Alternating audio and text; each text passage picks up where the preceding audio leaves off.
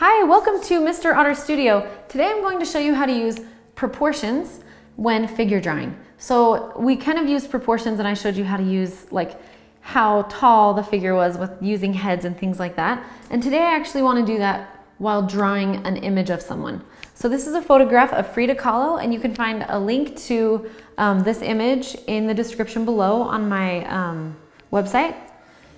But I think it's great to actually use the things we've learned to draw a person.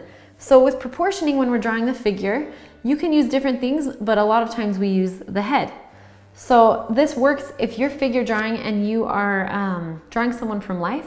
You probably have seen people hold their pencil out and kind of go like this, and they'll move their thumb up, slide up and down, and be moving it around because they're trying, in their line of sight, they're trying to figure out how big that something is and measure it to compare it with something else.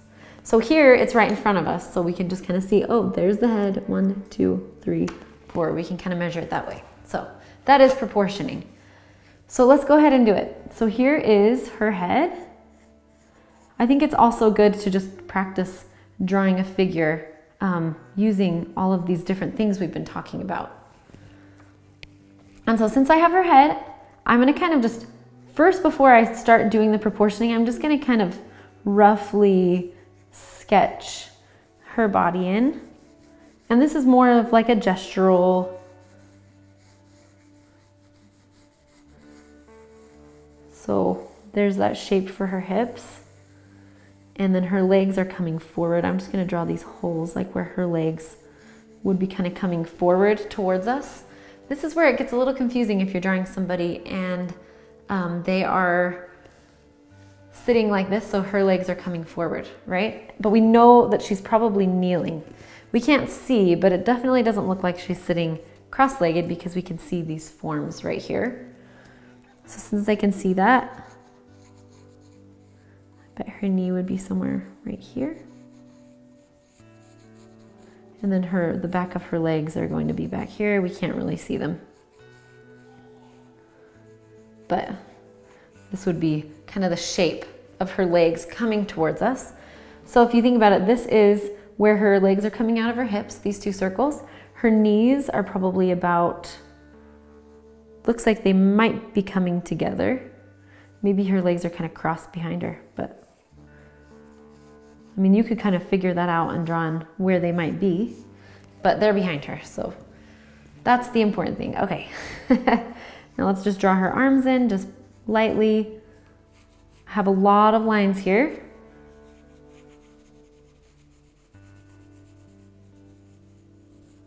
So this arm is kind of coming up a little bit above this one.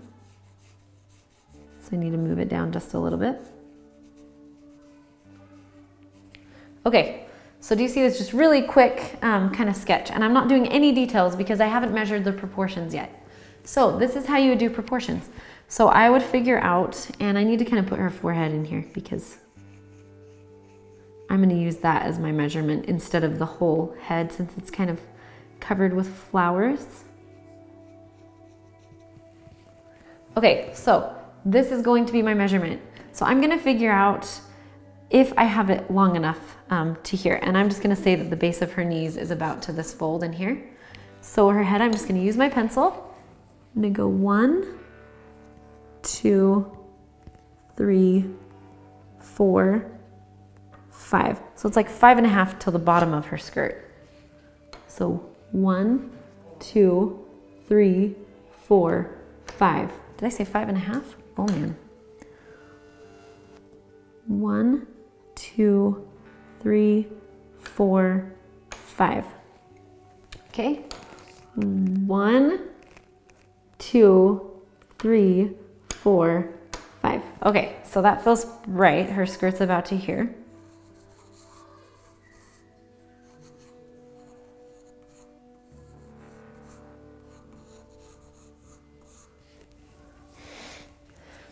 And then to figure out if you've put things in the right place, then you can also use the head. So if we are like, is this too wide or is it wide enough? You can use that same measurement. So let's see, from one side, 1, 2, well, let's see. 1, 2. So it's almost 2 of those lengths wide. So 1, 2. Okay, so then we know that's about right. But what about where her elbow is? Like this part right here. It looks like it's long to me. So let's check it. How far down from the top of the shoulder is that arm? So we can measure it from even the chin. So 1, let's see, 1, 2. So it's about 2 down to that. So 1, 2. So we're about right there. So we've got those shapes in, and it's wide enough and it's long enough. So that is proportioning. And then you can just put in some of the details. So I would put in this, her jacket is a pretty big part of this composition, you know, just, or maybe it's a shawl. I can't really tell. It might just be a shawl that's kind of wrapped around her, coming up behind her neck.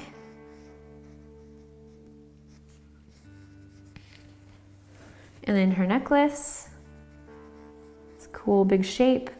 And this is really gestural, but I still think helpful. So if you can draw along with me, or you can look up this image online. Let's round her shoulders up a little bit here. And if you're drawing with me, I'm just starting to put some of these details in. I probably should have started with the face.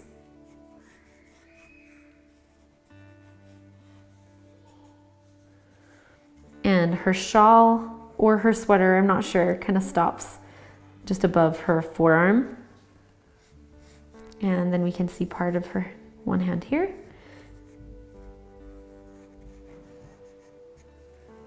And then on this side, it kind of starts right here, and we'll just put more of these lines over it, and then it's coming over the top of this other hand. So I'm just drawing kind of like the palm area of the hand, and then I'll fill in the fingers later. Then her dress is coming down and kind of flowing around. We can't see her knees, but we can definitely tell with this fabric.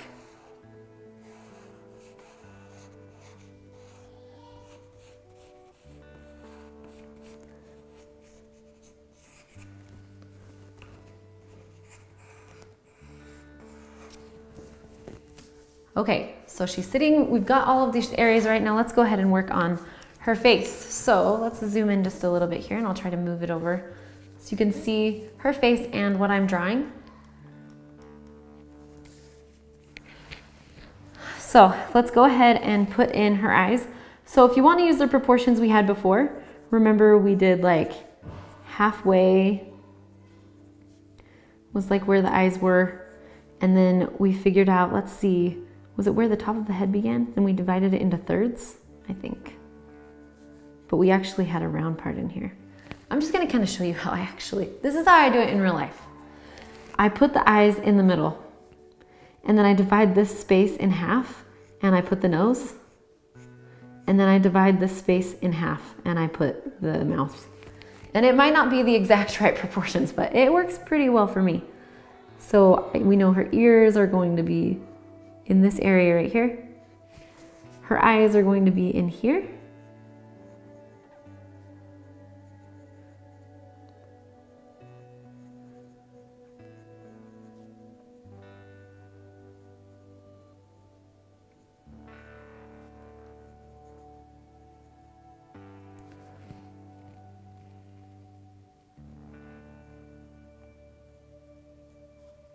Try to get them the right size.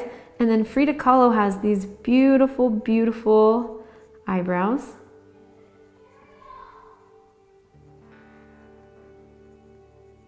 Really dark and really an important part of her kind of image.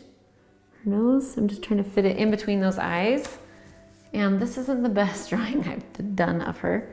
Her face shape is off. And then her mouth opening might be just a little bit below this.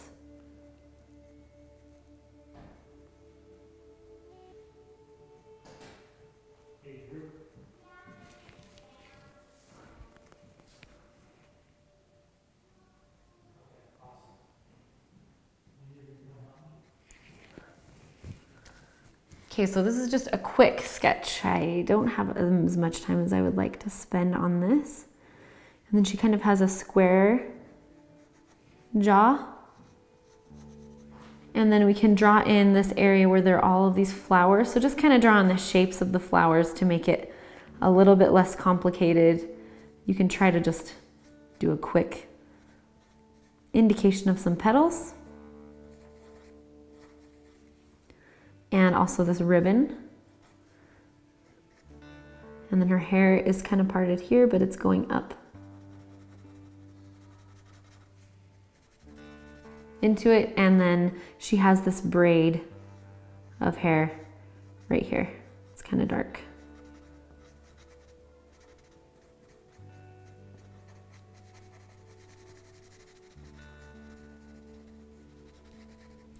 So this is a quicker sketch of her. I wish we had more time to draw her just like perfectly, but I still think it's good to kind of see how to use proportions and sizes to kind of block these things in. And then since this is quick, I'm just going to quickly add some shading on her shawl.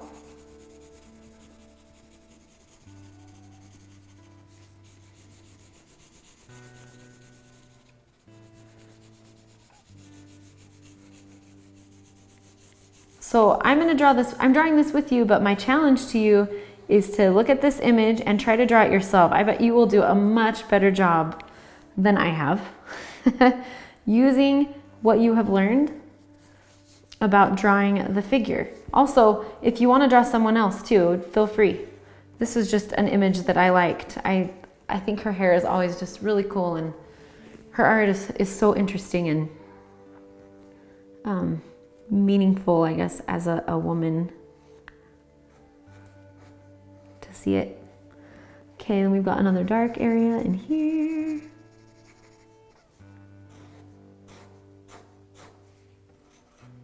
This seems like an important piece of jewelry, so I'm making it a little bit darker. Okay, now the hands. This is a part that I know a lot of people struggle with when they're drawing. So we've got just kind of like the palms, but we're missing fingers. So what I usually do is I kind of just draw in this shape, and then I add the fingers to it. So, and I also kind of curve it. So you can tell there's like and I would figure out 1, 2, 3, 4. Her fingers are going to be coming out. And then her thumb is coming up over the top and just barely touching this other hand. So there's her thumb. And then we have one finger here. And I kind of think of fingers in three, they have like those 3 knuckles. So 2, 3. This finger is going 1, 2, 3. And then we have 2 more fingers in here. These ones are a little bit closer together. 2, 3. And then her little pinky, but it is kind of far apart, like kind of being pressed apart.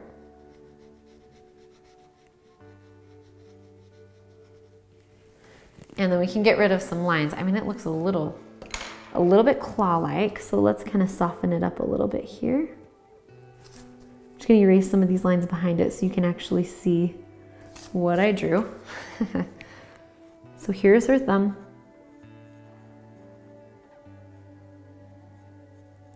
One of her fingers. She's really bright fingernail polish on. This cool ring.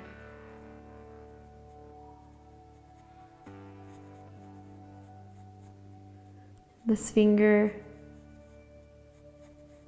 And then this pinky. And you can put as much details on it. I mean, once you start adding fingernails and stuff, it can be a little bit distracting, but now you can wrap these things around. It looks like strings that are kind of wrapped around her arm. And then this hand, since we put these in, this wrist actually is right here. So the top of this hand is actually here. I drew it way too far over, and we can tell just by looking at where this hand is. And then we can just see some of her fingers back here. So I kind of would like to figure out, so her thumb is up in here. So this is kind of where her wrist is. And then there's like a pinky finger here behind another finger. It's behind another finger. And they're just kind of in underneath this hand. So I wouldn't focus too much on it because we can't really see it too much. And then you can shade in her skirt if you want to. Add some of those details. You can do as much or as little as you want. I just thought it would be helpful to show you how to draw a full figure using proportioning.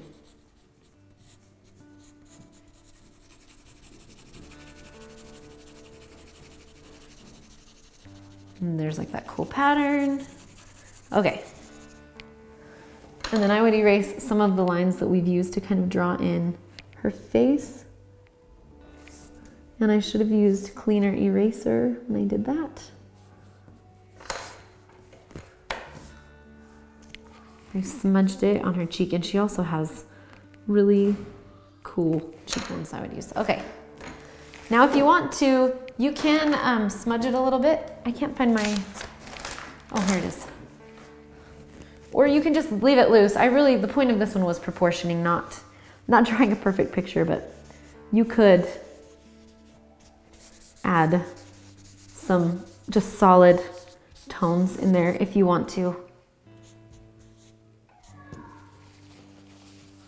I'm gonna get some of her, she has really cool cheekbones.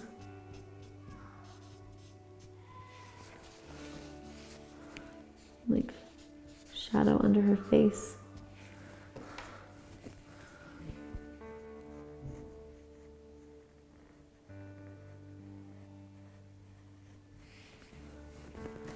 So you can kind of work up as many details as you want to make this as detailed as you want, but those are the basics with proportioning.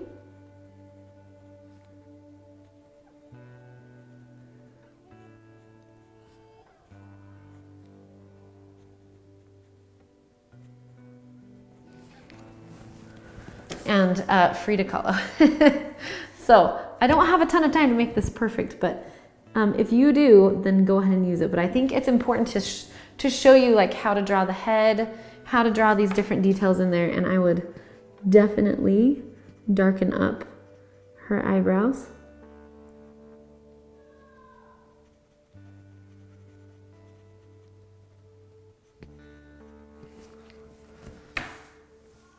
And yeah, I'm sure you can do a better job, but that is the basics of proportioning and using heads to kind of figure out those shapes. So thank you so much for drawing with me.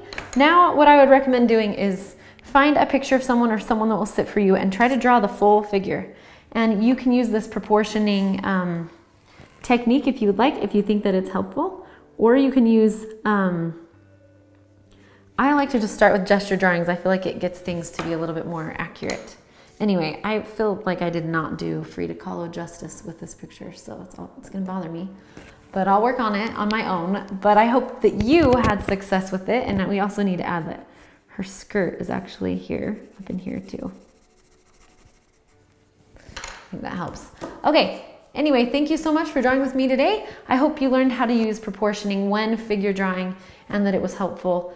And I wish I did a better job with her face, but I'll work on it. Please show me your images. I would love to see them. Have a wonderful day.